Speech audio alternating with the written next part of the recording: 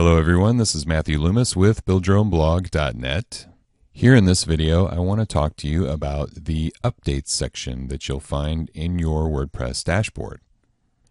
You see the updates right up here in the upper left corner of your left sidebar.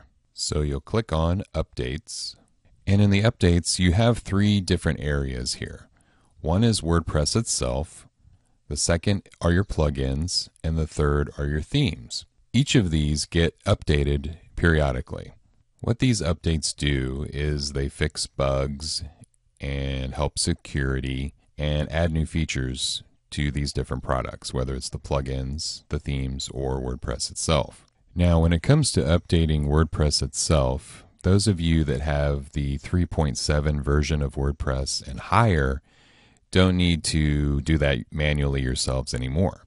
If you still have a older version of WordPress, then you do need to install manually your own updates on WordPress. If you still have an older version of WordPress, then you'll need to do that manually yourself. But if you do have 3.7 and higher WordPress version, those automatically now get updated for you.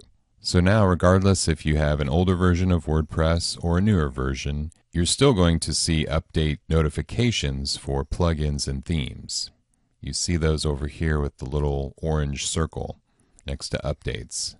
As you can see here, I've got 3. So whenever you are ready to update a plugin or a theme, you just come in here and you follow the directions and check the box and then click Update Plugins. It's the same process with themes. Just check the boxes, click Updates, and you're done. Well, that's a wrap on the Updates section of your WordPress dashboard.